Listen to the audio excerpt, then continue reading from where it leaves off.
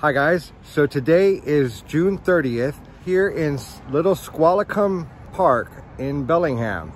And I'm with my next challenge taker. And I want you guys to meet Ieshia. Hey y'all. So what made you want to come out and take on my challenge?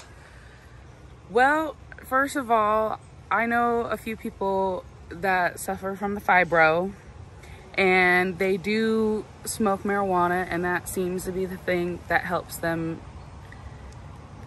in every aspect, you know. So I'm representing them, and I just think that it's so awesome that you are doing this. Like I told you earlier, you got balls, man. Like I think it's awesome, and I just want to support and share my experience with, you know, marijuana and other mental, you know, things as well that other people go through. Right on, right on. Well, thank you so much. All right, guys, let's get this walk started.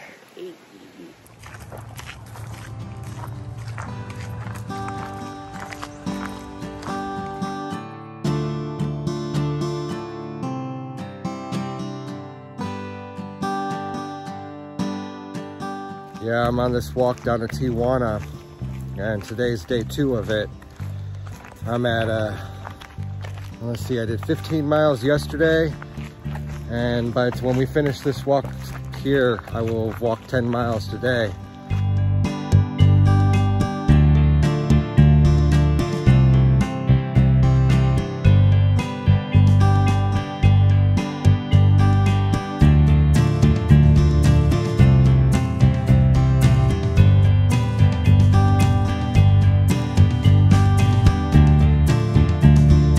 As long as that's quiet up in there. As far as wind goes, that'll work. I think so. Yeah. I think it's a great spot. That's nice. So, I want to ask you, how long have you been smoking cannabis? Since I was 14. Wow. Any specific reasons that you use cannabis? Beforehand, when I was younger, I did it recreationally.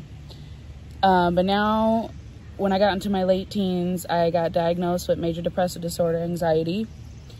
And so ever since then, I have leaned more on that for medical purposes. Because I used to be lost in other things that weren't so good for you. Okay.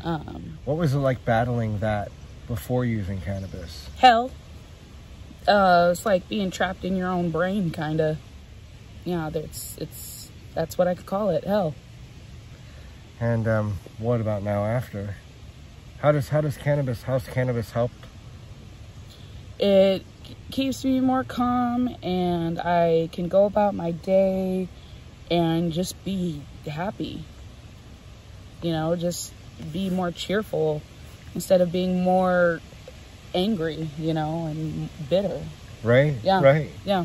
So I have to ask, any specific strains that you find helpful? Oh, God's gift. Really? Something about that strain, and I've always been an indica person. Indo, not outdoor. Something about that strain just keeps me on a good, mellow, just neutral, not, you know, in the couch or too stony baloney, you know, giggly. It's a really good mellow. Right. It almost kind of reminds me of a CBD, but it's just indica. It's THC. Okay. Well, I gotta ask you, why the walk to Tijuana?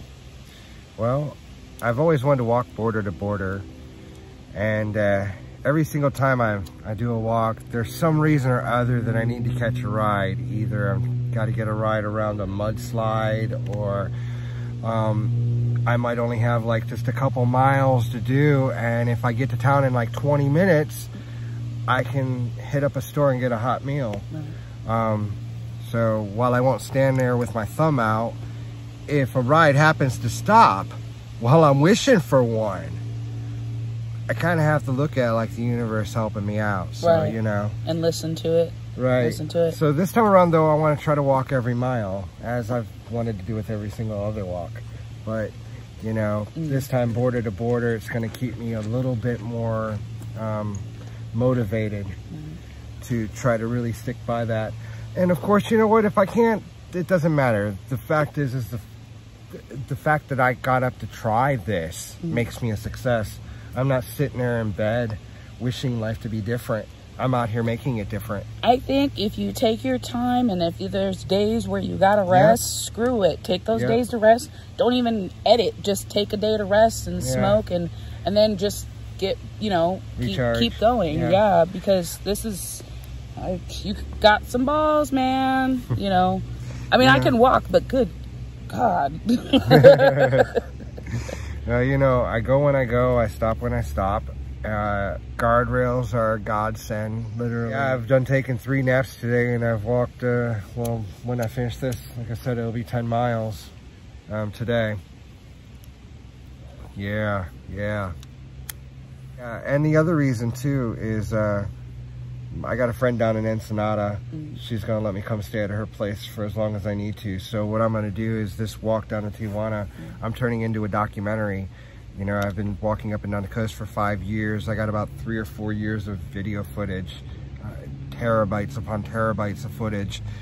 And so what I've decided I'm gonna do is I will film this as my documentary of me walking down. And as I stop at various points, I know that I'm gonna recall some of the awesome things I've experienced and took video footage of. So I will cut that into the documentary. I'm telling you. And then along the way, as I'm doing that, I'm still challenging people, inviting people to come out and walk a mile with me. So I'll be stepping off the road or stepping off the trail or whatever to do some of that as well. And those I'll be filming as episodes. So I'm pretty much filming a documentary and creating my own series, along with listening to the radio edits, so I can give the thumbs up and go ahead and do all my own promo, plus do all this walking while having fibromyalgia. I'm a fucking beast, and bro. I don't know how I do it other than one man's obsession is another's inspiration, and you have a point, you have a goal. I'd rather do this than be stuck in bed. Pretty much. I was trying to die otherwise. Now I'm fighting to live. I'm fighting to create. You know, that's pretty much what I'm doing. You know, I needed to create an existence worth fighting for, worth fighting through the pain for. So that's what I've done. You know, on my journey, I come across, I meet up with these people that I call humans with wings. They're angels, but they're humans with wings. Do you have any stories about a time when humanity has stepped up to help you out? I was 14 years old at the time, going to Sylvester Middle School in Bellingham, Washington. Hey, and I went to a school dance that they had Saturday nights, and this is a time when my folks weren't doing so hot, so I was kind of out and about, kind of by myself. Okay. And Burien, you know, west side of Seattle, not such a good place for a 14-year-old to be out at night by herself, right? Right. My mom's boyfriend was supposed to give me a ride home, and it was, I think it was about a 3-4 mile walk, 5 mile walk. Okay. Pretty good distance for... Yeah, and so I was literally in that parking lot until about, I think, 1 or 2 o'clock in the morning. By myself, just waiting. And I guess what happened with him is he got too drunk and forgot to come get me. Oh, shit. So basically I got stranded. And this woman, she, I guess, was looking for her daughter. She came into the parking lot at the right moment because the bus has stopped running in that particular area over by Highline Hospital. It's right across from the school. She asked me if I needed a ride. And I usually have a good, you know, sixth sense when it comes to people and vibes. I go off vibes. And something told me that I could trust her and I could get in the car. And she took me actually to my best friend's house because I didn't want to go home that night. So, wow. Yeah. That's pretty awesome. I mean, I don't know if she found her daughter, but yeah. Wow. I hope she found her daughter. I know. Yeah. Well, yeah. Miss, if you're seeing this and you remember this story, contact us. I know she would like to say thank you. Well, yeah, because she, I don't know, because... Total human with wings. It was very random too, because nobody was driving around that street either. It was, yeah. Wow. Wow. Yeah. Right on. Right on. Yeah. Well, my body feels a... oh, my kidding. My body hurts like a motherfucker. Oh, that backpack is heavy. I haven't really walked like I've been walking these last 2 days in over a year. That backpack is a goddamn monster. I told him pop it in the car before we go on a walk. Hell no. That thing's a beast. Yeah, so all up in here. Yeah. My shoulders, I know I'm partially sunburned, even though I used sunscreen yesterday. Luckily, I used sunscreen yesterday. If I hadn't, I'd been screwed right now. There'd be no way I could lift up my backpack. And then my back, my lower back feels bruised. I wouldn't be surprised if there were bruises there, but then again, it is fibro, so too much pressure, it just feels like you're bruised. You know, it feels like you've been punched. That's kind of how my body feels right now. It feels like I've been punched all over. It's that's what my friend, that's what my bestie Jessica says. She says she feels like she's been beat up. And yeah, I want to quit. I want to give up. I want to give up every single day. Yeah. But it's the magic. I know I'm going to meet some really great people who are going to keep me uplifted. I know that I'm going to see some really awesome stuff, like some really cool cars, some cool trees and wildlife and animals and eagles and dolphins and otters and waking up on beaches. And the only way I'm going to get there is by putting one foot down in front of the other.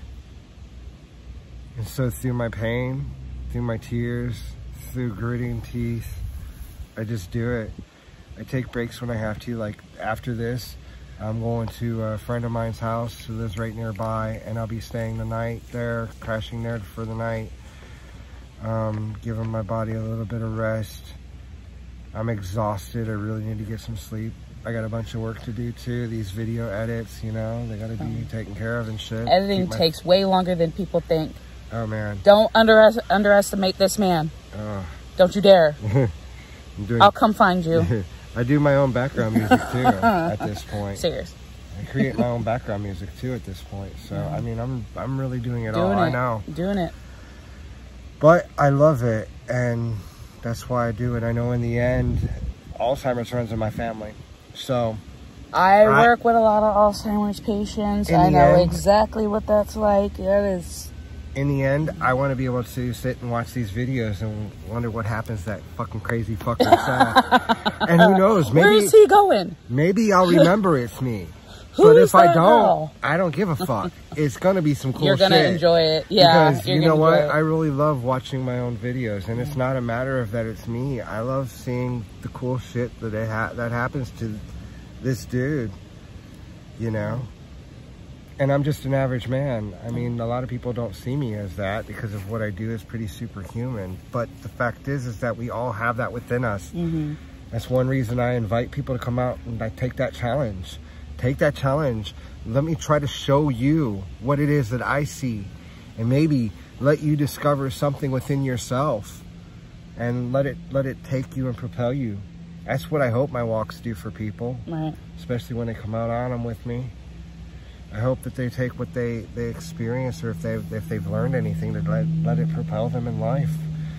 Let them help them. Let it help them put one foot down in front of the other, even when you don't feel like it. I don't know what it was, but I knew that I had to come and do the challenge with you just to even spread the word, because I've seen what it looks like firsthand. The fibro, the anxiety, the depression, the bipolar disorder, the everything in between. And cannabis is really, really an amazing medicine. It truly is. And I've never seen anybody OD on this shit. Yeah. All right, well, let's go get this walk finished. All right, let's started. I think we just kind of barely started.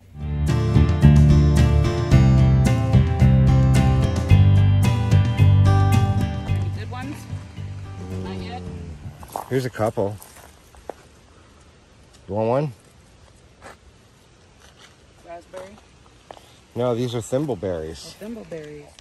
They're so freaking good. And that's why you won't find them in the stores. They don't hold up really well. Because when you pull it off, it's kind of like a little thimble.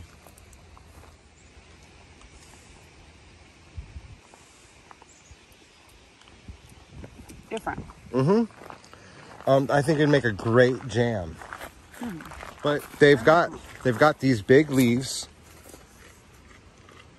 And this is what they look like before they ripen. They crumble super easy. Oh yeah, and that's why they don't sell them in grocery stores. I would smash up a lot of those and like mix it with like syrup, like pancake syrup. Or like make not necessarily a jam, but like a compote. Like with honey. Okay. Like a spread type. I don't know.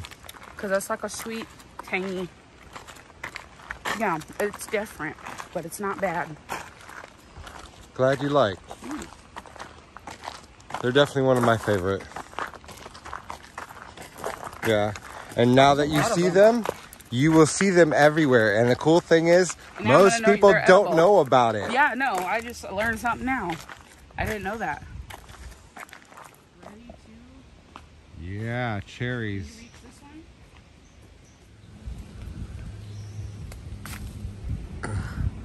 Hey. There you go. What do you think? Yeah. Bomb.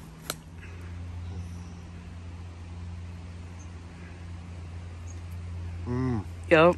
So, thimbleberries and cherries today, y'all. That's so fucking cool. All right, well, let's continue on the walk.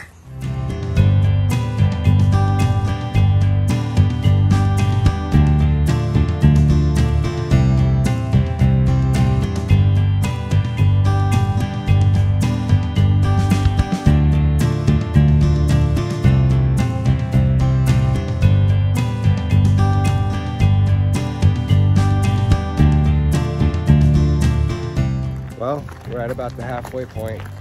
So how you feeling? I'm feeling good. Sun is shining, glowing on the skin, getting some vitamin D. Oh yeah. Smoke some weed. Yeah, my body's starting to finally loosen up a little bit. But if I stop, or when I stop, getting back or getting up and going again, it's gonna be really difficult. So I've really been putting my body through it these last 2 days.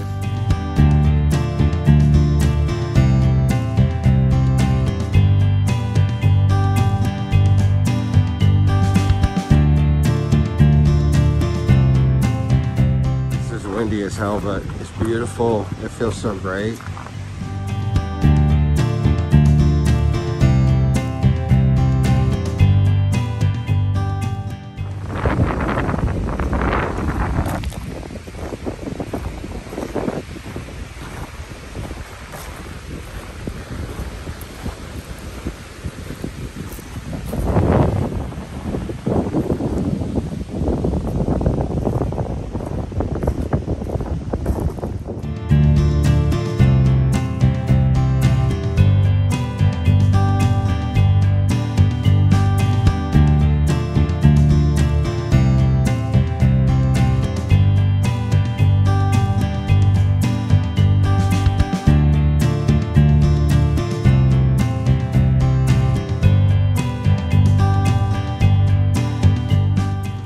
Really beautiful walk. It is. I love this walk and I love that beach. That's my thinking beach. Right on, right on. Take my shoes off, put my foot in the sand, and peace, serenity. Yeah. No stress, don't worry about bills, people, items, all that.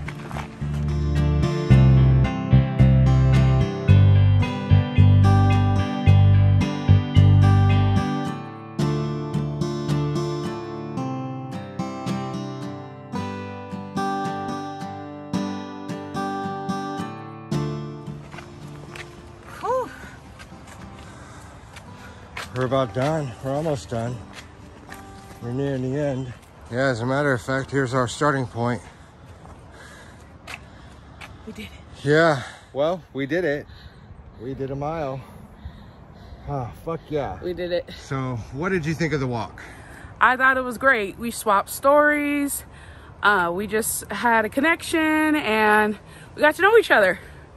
We found cherries and I learned about a new berry today, so I can't complain. Fuck yeah. Fuck yeah. Well, on that note, and as always, guys, it's your hit. Don't make me smoke all this weed by myself. Come walk a mile with Seth and he'll show you some magic. Yes, guys, I challenge you to come out and walk 1 mile with me, and I will show you magic.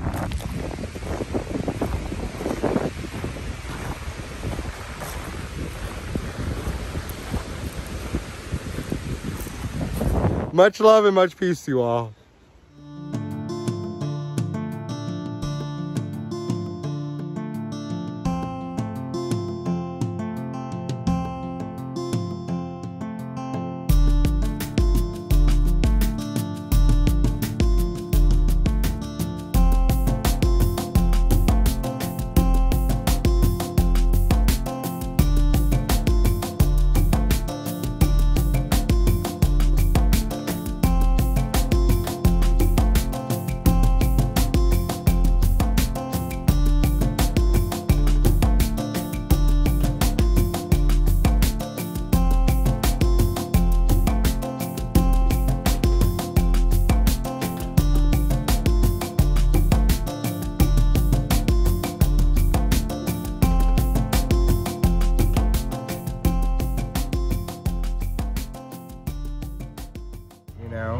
And those of you out there that want to come walk with me and for whatever reason can't find your way to me, I challenge you to go out and walk 1 mile.